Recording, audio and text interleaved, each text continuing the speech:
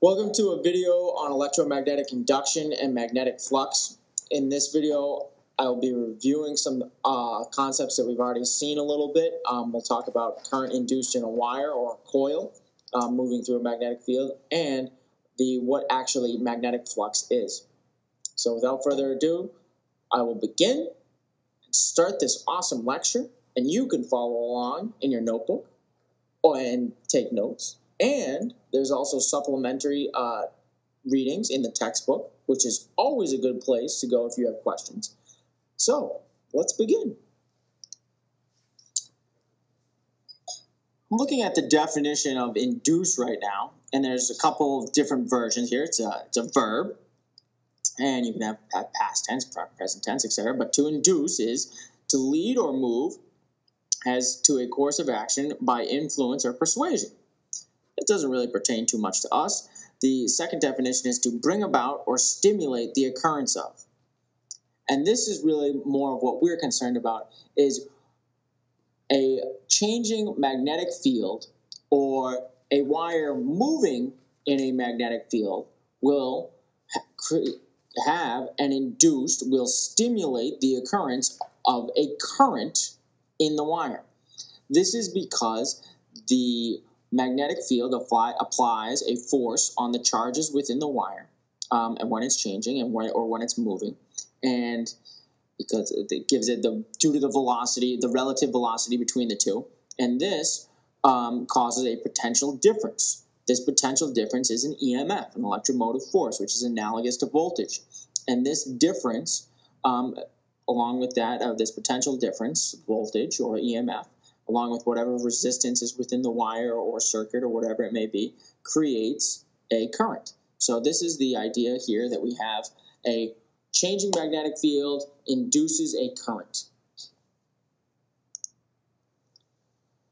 The big idea here is that if you have a magnet and it's moving near a loop of wire or a circuit, something like that, you're going to create an EMF in there, and which is therefore going to create some current. Now, it depends on how fast the magnetic field is changing, so how fast you're moving the magnet back and forth. And it also depends on the strength of the magnet itself, or the strength of the magnetic field is really more, is a better way of saying this. Now, this here is if you have a changing magnet or a changing magnetic field moving through there. Now, if you move a wire, as we saw through the video from Khan Academy, through a magnetic field, you're going to produce a current within that wire. That's because of the force on a charge due to a magnetic field. So a moving wire through a magnetic field or a changing magnetic field near a loop of wire or near a circuit will create a current moving through the wire. Here's a little bit more of a review on this idea of an EMF being produced within a wire. So when you move a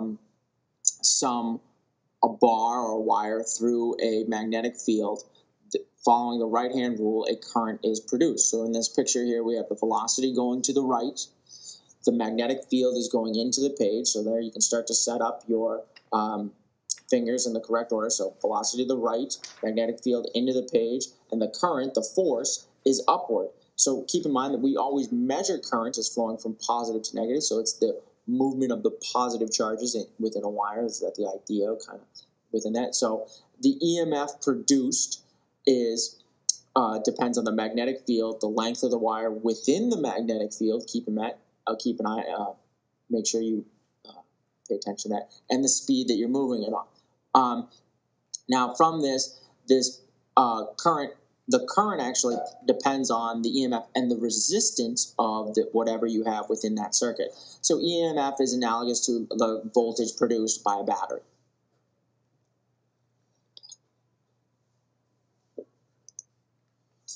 Magnetic flux is the amount of the magnetic field passing through some area. Or in this case, it's a loop. That's what we're really going to be concerned with, so some loop of wire. And really the idea here is how much magnetic field or how much field lines are passing through that area.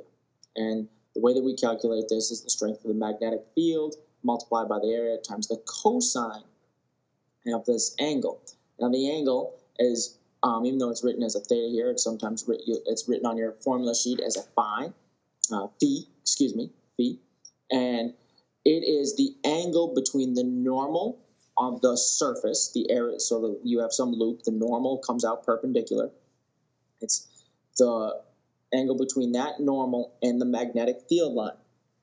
So if the angle is 0, that means the normal is directly along the magnetic field line, and that means this area, this loop is perpendicular, as we'll see in the next slide, to the magnetic field. And if the angle is 90, then that's that means the cosine of 90 is 0. And the area, the area that we're concerned with is moving is directed parallel to the magnetic field, and so there's going to be no flux through it. So magnetic flux, the amount of field passing through a loop of wire. Measured in Weber, WB, 1 Weber is 1 Tesla times a meter squared. So here's a visual representation of what I was talking about with the angle. So in the first, all the way to the left side down here, we have the coil, and that's this bar. The normal is that dotted line coming out in front of it. It's perpendicular to the surface. The angle, phi, that it makes with the magnetic field is 0, so we have this maximum amount of magnetic field moving through this area. The second one, the one in the middle, it's at the normal is at 60 degrees to the magnetic field line, so that's how it's oriented with respect to the magnetic field lines. We can see the normal coming out. We see the magnetic fields going straight down. So this here we'd have cosine of 60 degrees times the area times the magnetic field strength. And then finally we have the normal of the surface, this is on the far right, is perpendicular to the magnetic field, and that way there's no magnetic field moving through the coil, so there's going to be no magnetic flux.